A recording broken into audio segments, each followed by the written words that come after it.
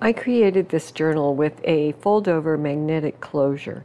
I inserted text weight paper because I like to use journals for writing, diary writing. If you want to utilize the same concept for mixed media or art journaling, a heavier weight paper would be more appropriate. My name is Peg, and I call my channel Two Old Crows Mixed Media. I hope you'll take a moment, hit that subscribe button. The notification bell, of course, lets you know when additional content is uploaded, and the thumbs up and the comments are truly appreciated. With this journal, I started simply by measuring my paper to determine the size of my cover. That's kind of a lazy man's thing for me because I don't like to have to trim paper. So I folded an 8.5 by 11 or an A4 sheet of paper, measured my cover to be about 1/4 of an inch larger in both height and width. The spine, I created a small spine to cover the number of signatures that I decided to place in it. I want to create a template to use. I'm going to mark this first sheet of paper and then cut a piece of cardstock. I just kind of want to get it in my head. So I'm marking it in the center, or poking it in the center. I'm punching a hole in the center and a hole 1 inch from the edge and 2 inches from the edge on each side. Now I'm pulling out a piece of cardstock, and I want to do the same thing. I want to get that so I can fold that right in half and make that easy to use as a template.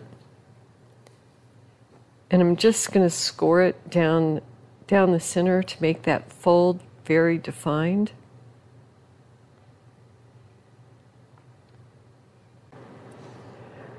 With a nice folded piece, I'm ready to punch the holes, and that completes the template.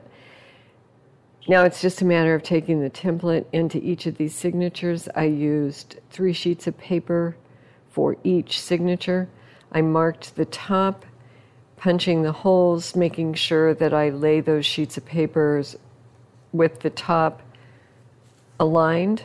That gives me the straight line of punched holes to bind this. And you can see that here. So I'm going to clip those up and set those aside and get started on creating the cover. So the first thing I want to do is lay down some color. I've used a little parchment and added a little burnt umber into that to darken it just a bit. This is a 5-inch sheet by a 5-inch sheet that I will be utilizing to create the repeating pattern.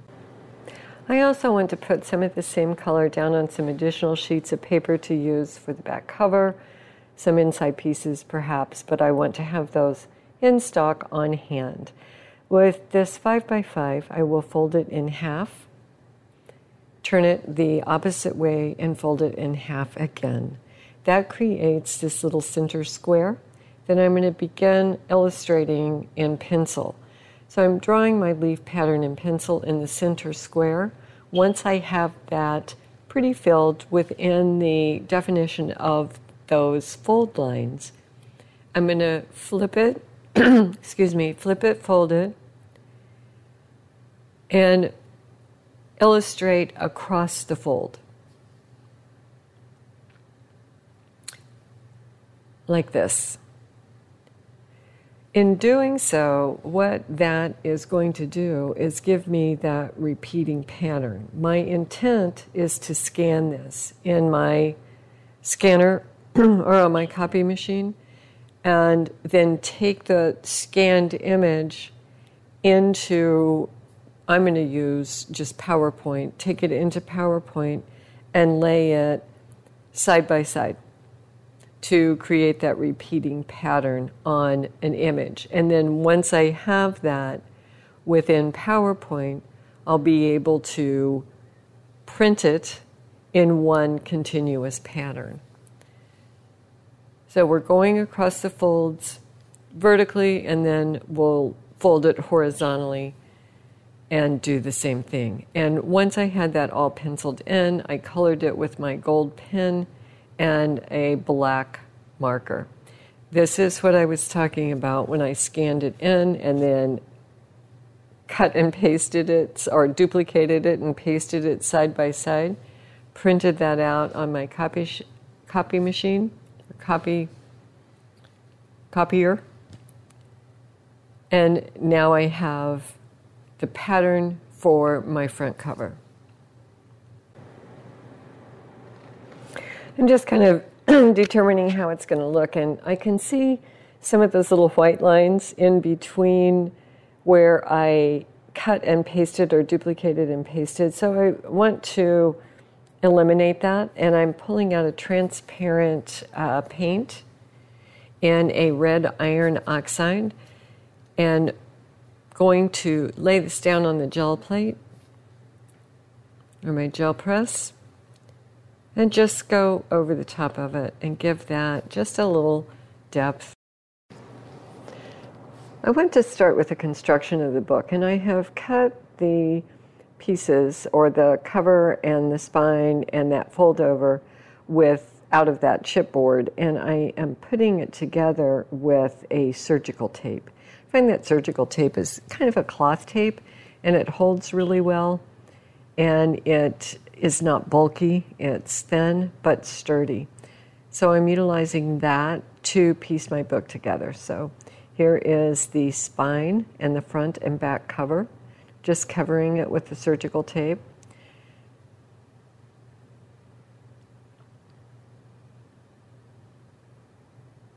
And there's the foundation of the book. Now this piece is going to go on with a piece of cardstock. So we'll set that aside for now. And now I want to cover that front piece. And I decided to piece the book together before I put the cover on, because I don't want to use any kind of lace or fabric to cover where the sections meet. So I'm just going to fold over the edges and get this put into place with some Yes paste.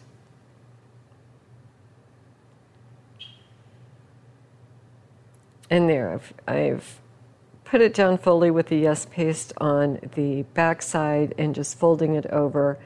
And now we have that cover in place, just kind of going back and defining some of the areas that look like they needed a little touch up after the iron oxide was put on. And now I want to put that red iron oxide tint over one of these sheets that we created at the beginning to make that in concert with color. So there we have two of those done, and I will utilize one of those for the back cover. And I will be putting that on the exact same way. Just covering the cover with the Yes paste and laying it up to the edge of the spine, and then folding it over like a package. So there's the front cover and the back cover covered, if you will.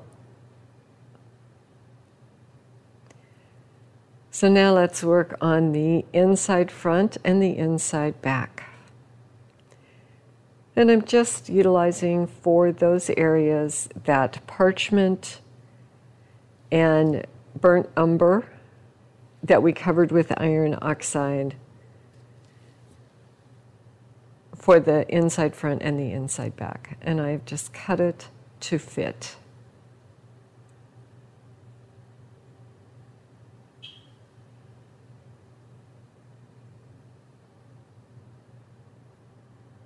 There we go.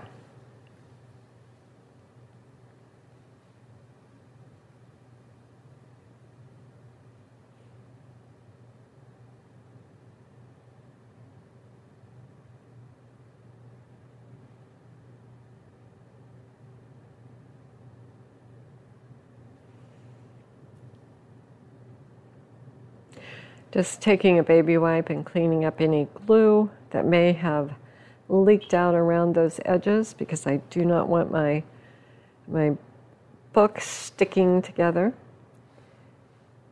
And now I am marking the holes with the template that I used for the paper, and will be punching those in the spine.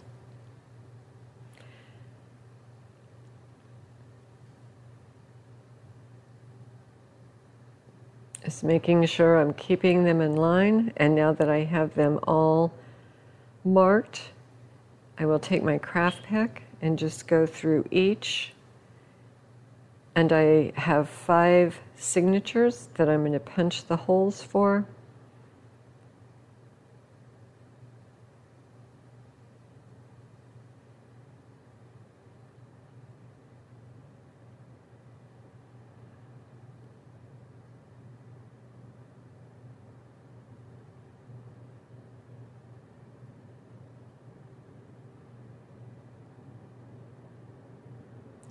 And now we are ready to sew those signatures into place.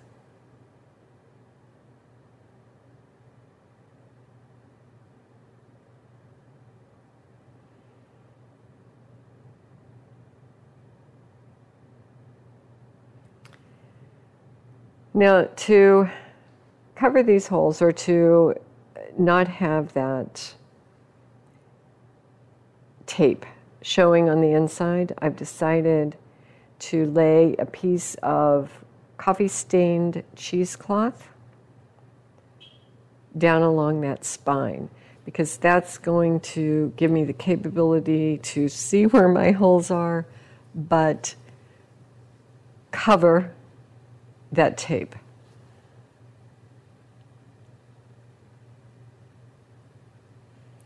And I am trimming it off at the edges and not allowing it to peek through the top. I kind of want this book to be a little more defined and not, I like the other junky kind of look with things sticking out, but that's not what I'm utilizing this for. So now I'm covering that fold over piece, and I'm just wrapping it in that same paper.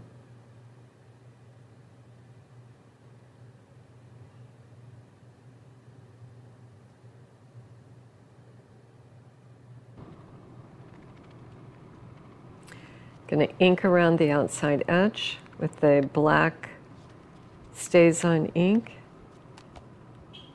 And we're starting to get this book together. Okay, Dad.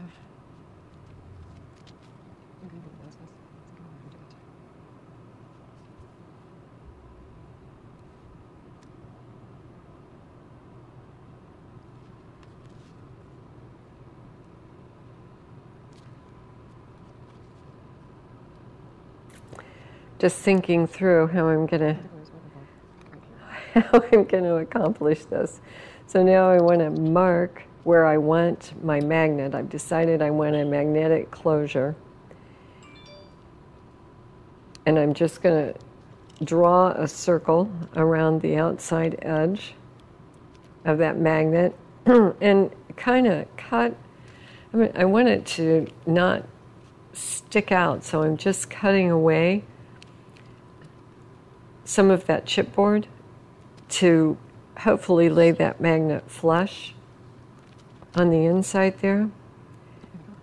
And I'm going to do the same thing on the outside cover of the book. Now, in reality, and if I had thought this through at the beginning, I would have cut this and put that magnet in before I put my cover on. But the fact remains that I did not. So I am cutting that little indentation out in my finished cover, or my covered cover, and gluing that magnet into place.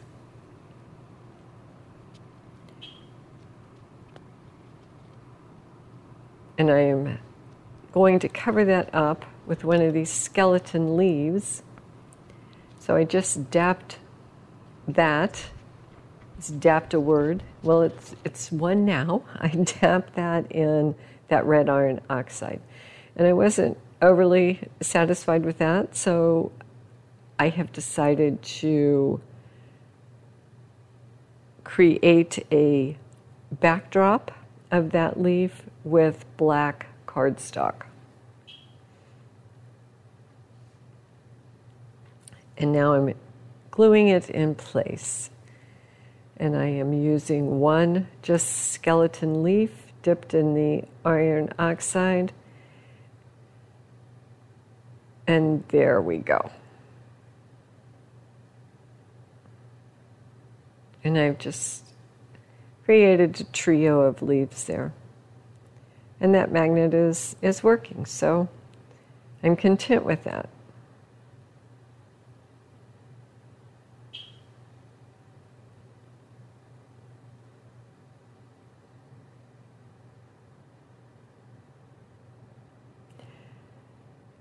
Now I'm sewing in the signatures, and I'm just using a plain pamphlet type stitch, and I'm sewing that in with black embroidery floss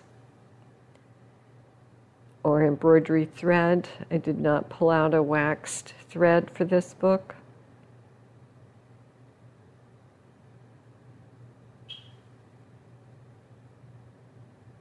And I'll just tie that off and do the same thing until we get all 5 signatures sewn into place.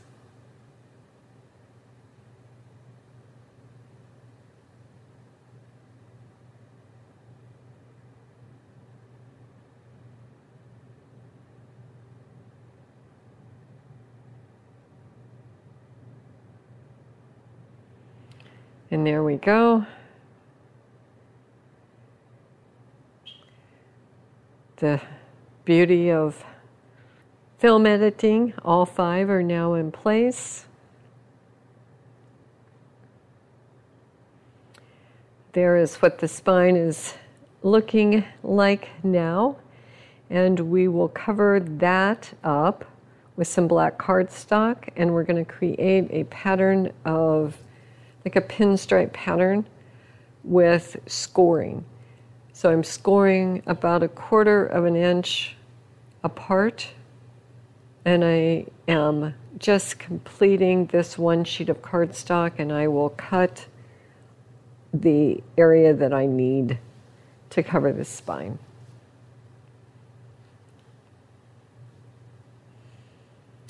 And now I'm folding it.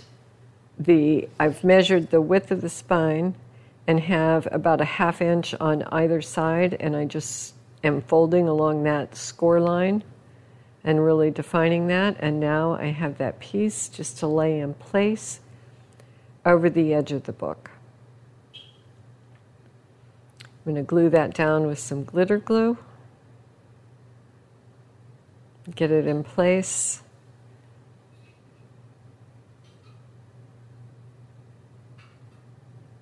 Take my baby wipe and wipe off any excess. And there, the spine is now done. And I will be putting the fold over piece. I will be doing the same thing. I will be utilizing that pinstripe cardstock to create that fold over. Originally, I had covered this fold over with that parchment painted paper, and now I've decided that I think I would like that fold over to just be black. So I am covering it completely with this pinstriped cardstock and just measuring the edge of the book to determine how wide I want that from a signature standpoint so that it folds over and covers the edge of those signatures. To make sure my edges are not sticking out with that parchment color, I took some black paint and just went around the outside edge and covered the inside or the flap portion. And I just want that black backdrop there. And now I am going to utilize one more leaf.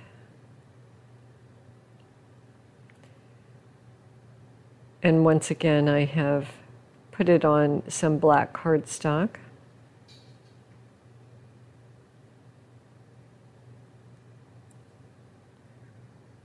And I'm determining the placement on this fold over. So I'm going to dry off that paint. Pulled out the heat gun to kind of speed that drying process up a bit.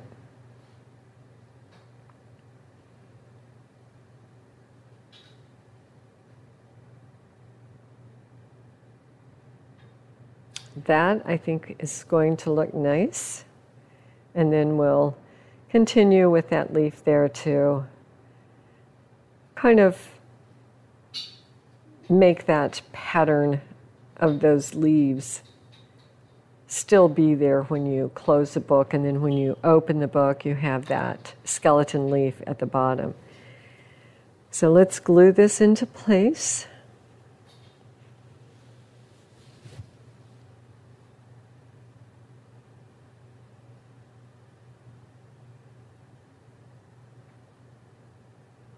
Just touching up a bit with the black paint on the edge. And I decided to add some pattern paper along that inside, so I pulled out a sewing pattern and I am covering the inside of this fold over with that sewing pattern. And this project I made for Video Hop, and the theme of that was patterns at play. So I used the seamless pattern for the front cover and then pulled in the sewing pattern for the inside of the back flap. I have the pinstripe pattern on the edges. And of course the leaves, that pattern is not broken when you open or fold the book. Open or close the book. And this kind of disguises that magnet a little bit as well.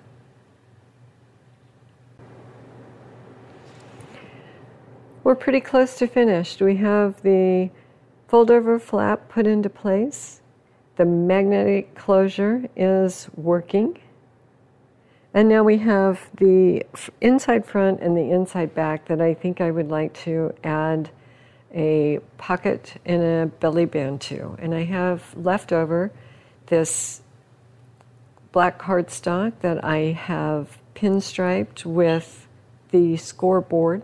Just going to mark the spot that defines the edge, stick that into my Fisker, and just cut from edge to edge, lining up that mark, which creates that nice triangular pocket that I can lay right here in the front cover. I think I'll put a little thumb indention there, what I call a little thumb hole. I'm going to pull out a circle, something circular, and mark that so I can cut that out.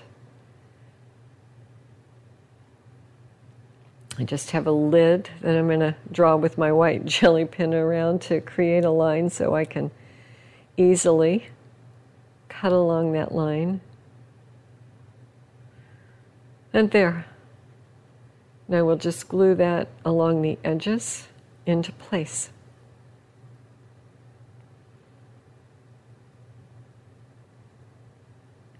And I'm using the glitter glue. And that holds that pocket down nicely. And for the back, I'm going to do the same with the, just going to cut a belly band out and just glue top and bottom.